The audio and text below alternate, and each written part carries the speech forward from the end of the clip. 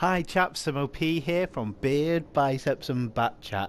Today I am bringing you some gameplay in my Centurion Action X on Westfield. As you can see, it's a tier 10 game, but there's a couple of tier 8. I do feel bad for those chaps in this game. A little bad. It's a tough match for them, which probably is half the reason I'm showing you this game, because it's quite a fun game. So, as you're probably aware, I've unlocked the Centurion Action X. I was a little bit unsure of getting this tank. It wasn't sort of the mediums I usually go for, which are the Russian mediums and the OBJ 140, the T62A. It's more of a support medium ridgeline fighter. But I was quite keen to get a British tier 10, and this is the one, aside from the Chieftain, that really appealed to me. And the Chieftain line didn't particularly appeal to me. I don't like playing slow, heavy tanks. So this was a much more enjoyable grind to get to the Action X. So we're going to head to the hill that is on C4. This is the usual sort of engagement point, a hotspot on the map. This is a really good position to move your Action X into. Now the reason for that is that this tank is a ridgeline tank. It's got fairly decent turret armor. It's got 10 degrees of gun depression, so it's really, really good in this position. You can really take advantage of the characteristics of the tank. And now also this tank also has 410 meters view range before you add in cruise skills, binos, optics, and any other fun things that you want to add in. So if I push the top for everyone else, I should get the spots in, and it should just help with a little bit more experience for the game as well. Now the team's deployed quite nicely. We've got a TD that's covering the hill from C7.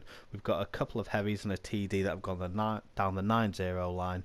And we've got some mediums and heavies that have come to the hill. So we've covered all the sort of main engagement points on this map. There's no lemon trains. It's going well so far. So far, I'm sure there's plenty that will go wrong, but everyone is doing pretty well at the moment. So I'm just sort of dueling with this M46. That could be an M48 pattern. Again, I'm really trying to conserve our hitch points as much as possible just to take him out. We don't get the kill, but we do 1 damage. We've got 4 spots so far. Again, the team's still in quite a good position. We can see we have far more reds to deal with than we have greens in the immediate area. So we're already going to be up against it. I put a shot straight into the OBJ 140. The reason for that is he is the most dangerous tank at that point. I need to start whittling him down just so he doesn't bully, use his speed, his turret armor, hull armor, just to take us down.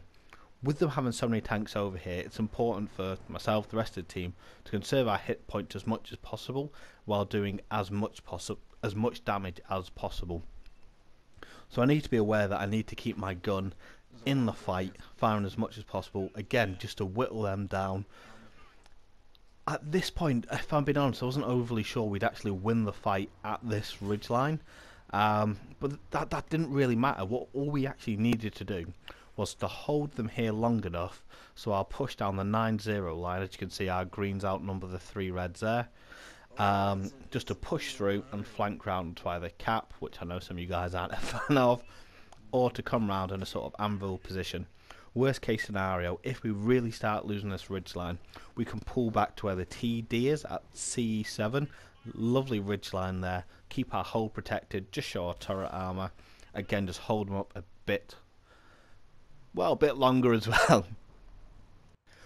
Back to the ridgeline and where we actually are. So my immediate threat is we've got the Object 140. I'm either missing or bouncing off his turret. Unless I load premium, I'm sort of unlikely to go through it. So we have a weakened T10 in front of us. The reason I want to take him out on that, I'm sort of tunnel visioning him a little bit. He's quite low health. It's not really to get the kill. What I actually want to do more than anything else is just to get one of their guns out of the game. We've switched to Hesh. The reason being, that's going to do damage. Even if it's 110 damage, it's going to do damage rather than just bounce off, because they're in quite a good position. We throw that into his lower plate.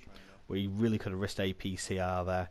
But again, Hesh just allows me to do damage where normally you can't do damage to a tank, and it's normally got quite a good roll on it. So we take the T10 out. We've taken 1 gun out. We've got a OBJ 140 pushing quite aggressively between the gap between the 2 hills. The Conqueror's low health. We're in quite a good position. On this ridge line, we're fairly safe playing around the hills. We've pushed them off the hill to the point they're now scattering. Now they're doing the right thing. They're pushing back and getting behind cover just to go hold down and just to slow our push as much as possible. The problem they have is they're sort of separated. So we set the OBJ 140 on fire, tap his engine, we just let him burn out, hopefully for the second kill.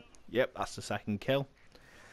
Again, they've got a medium TD on the right, nice and hold down. They've got a T30 in a very, very interesting position. I assume he's got stuck, but because of our push, his position ended up quite nice. We're at half HP, so I'm just going to be using this ridgeline again. I'm just going to wait for the spot to drop off, hopefully drop off. It's not going, so something is definitely spotting me. So I'm going to try and have a little bit of fun with the Centurion one. I've got the wreck in front of me, I've got the ridge. I'm fairly safe in this position, even though I'm spotted. We know roughly where most of the enemy team is, so nothing should, I say should, pop me unexpectedly. I decide to get a little bit courageous, push on the Conqueror, take his gun out of the game. We take him out for the third kill, 15th penetrating hit with a fire, so that doesn't particularly count. And we start aiming in on the T30. He's hold down to tanks that are directly in front of him, but from the angle I'm at and the fact that I'm elevated to him, I'm always going to get shots onto his sloped front. I'm not really going to struggle to go through, even just with a PCR. So it's just a case of when he dies rather than if he dies at this point. Medium to our right, gone to engage the Centurion 7-1. We've got a really good advantage on them at the minute. The push down the 9-0 line didn't quite go as planned. They held out even with just three red tanks on that side. So it actually came down to us just to sort of clean up and mop up the game a little bit. The T30's dropped off. We've got someone indicated on the map. Get here, we've got boys here. Come and help us out. We need a little help in hand. We've got the Type 4 Heavy that's just cropped up. I just risk going for a quick snapshot. We take his ammo rack out, which is quite lucky. What you saw me do with the auto aim there is I knew it was a red reticle, so I knew I'd take him out, but I just let it aim in before I took the shot, so it wasn't too much of a risk. So we got a fourth kill on the Tortoise, and at this point I've got a rough idea with where the other reds are. With my superior view range, I should, in theory, spot them before anyone else. But again, I'm being quite cautious, so we get very lucky with the snapshot on the Waffenträger there. The Leopard 1 is making a run for it. I decide to be very ballsy, just give him the lead, get him gone for the 6th kill. That is a Topgun, 20 penetrating hits. We've got 13 critical damage, well 13 module ribbons. So a really, really good game in the Centurion Action X. I've really been enjoying this medium.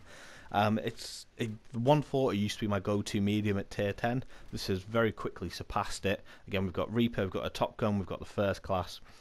Just a really good, interesting tank to play. I'm really enjoying it. I'll be really interested to see what you guys' thoughts are, how you're playing your mediums. Like and comment below, and I'll catch you later.